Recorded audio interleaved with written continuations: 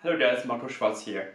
In this video, I will show you how to get started with the ESP32 board. So this is like the big brother, so to say, of the ESP8266. So it has much more functions like Bluetooth, for example.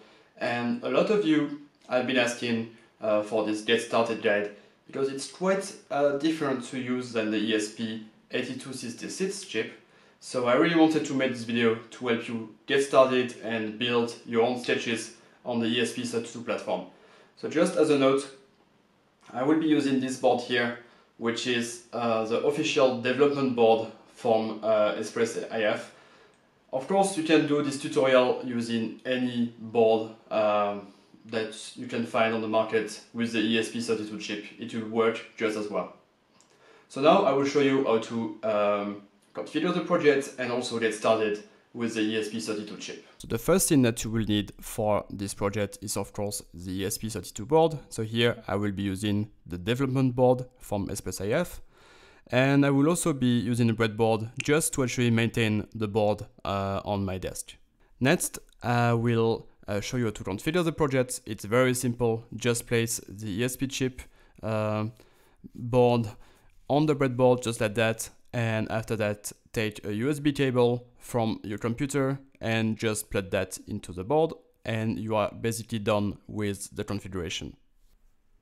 So now let's see how to actually use our ESP board. So I will really show you how to get started with it. So the only thing we'll do is actually connect your board to your Wi-Fi network. And then from there, you will be able to do every kind of operations using the board, using, for example, all the example sketch given with the ESP32. And I will also, of course, show you where to find those examples. So the first thing we have to take care of is actually how to use the board and how to be able to upload sketches to the board. So I will use the Arduino language for that, but I won't actually use the Arduino IDE like I usually do in my videos. And this is because if you navigate to this address here, which is the official repository for the ESP32 chip with Arduino, you will see that it's quite difficult to install it using the Arduino IDE. So you can see, for example, for Windows, let's go there, you have a lot of steps here, right?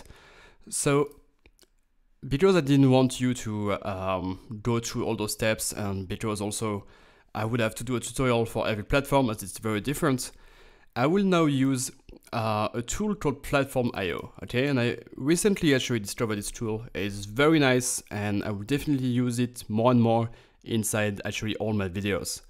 So to install it, I just navigated it here to the PlatformIO project.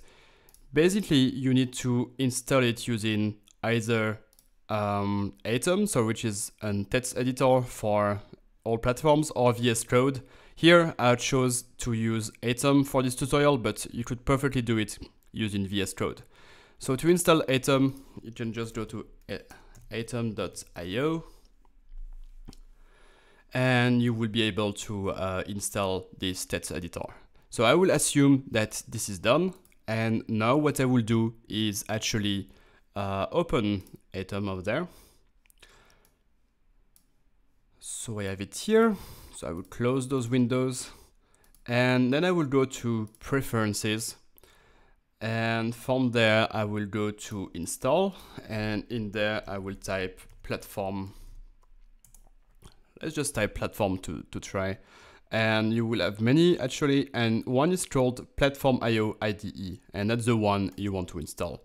So I will just click on the install button, and that will install Platform IDE on our computer. The really nice thing with it is that we won't have to install anything to actually use it with the ESP32 chip. It will be very, very easy. And I will show you that taking one example sketch from the GitHub repository will actually be very easy, and in no time you will have it running on your ESP32 board. So while this is installing, what I will show you is we are going to go back to the Arduino ESP32 repository, And in there you have libraries, okay? And that's all the libraries, basically the thing you can use on the ESP32 chip. Here, I just will go to the Wi-Fi repository examples, and we'll just use this Wi-Fi client sketch because it includes everything we need to actually connect to our Wi-Fi network. So just this first part here. So now I will go back to Atom, and yeah, it's just has been installed. So I will just restart it as they say here. And now you should have PlatformIO installed, so it would navigate automatically to this. So welcome to PlatformIO. And the only thing you need to do here, I will just show you on a new project. So just click on new project, you will have this project wizard, which will open, and you can now select your board here. So here, of course, I will type ESP32, and you can see that by default, right, I didn't install something else. By default, you have all those boards listed. And of course, I'm using here the dev module, but of course, make sure that you are choosing the board that you are using at the moment. So I will choose this one, and I will use Arduino for that. I will click on finish. And now I have actually my project has been initialized. I can close that actually. And now I have this project here, and inside lib, I have some README, that's just some help here. And I have, what's important here is this main.cpp file, which is basically like we will have in the Arduino IDE. That's where we will write our sketch. So now what I will do is go to this Wi-Fi client example and just copy that here. Okay, just copy like the setup part. Back to Atom. I will just paste that in place of this setup function, and now I basically have my sketch. So what I will do now is simply delete this part because we don't need it. And basically this sketch will connect to the Wi-Fi network and then simply print the IP address on the serial monitor. So the only thing you have to do here is, of course, to replace those parameters with your own Wi-Fi network parameters. So I will just do so now. Okay, so now I just put my Wi-Fi network name and also password, and I'm actually ready to upload that to the board. So for that, it's very simple. First, click on this build button, which will actually like build the sketch for the ESP32 platform. So now that's done. As you could see, there was a success message here. And now we'll simply click on upload. And the cool stuff about PlatformIO also is that it will automatically detect on which port your board is connected to, so you don't actually have to do anything, and it select the right serial port or something. Just hit on upload, and now this should upload the sketch right on my ESP32 board.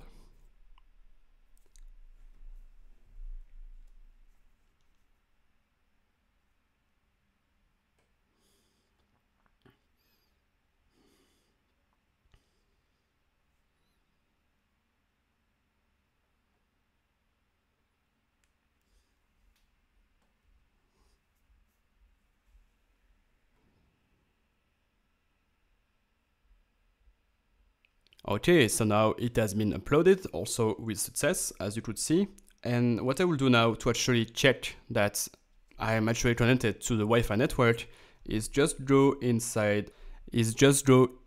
serial monitor here, which is exactly the same as within the Arduino IDE.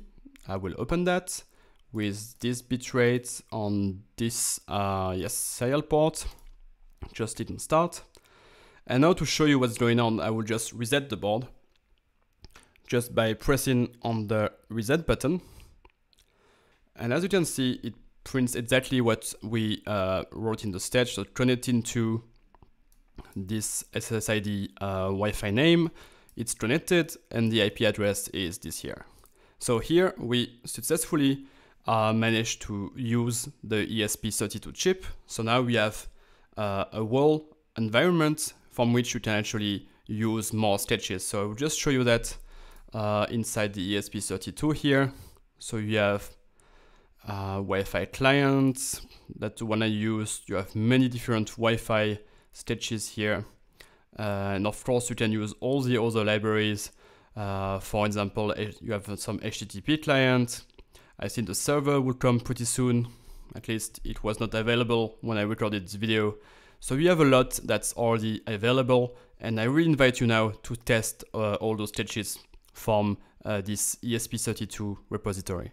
So this is already the end of this video about how to get started with the ESP32. I hope that using what you learned in this video, you will now be able to actually use the ESP32 chip and really get started building more advanced projects than what I just showed you inside this video.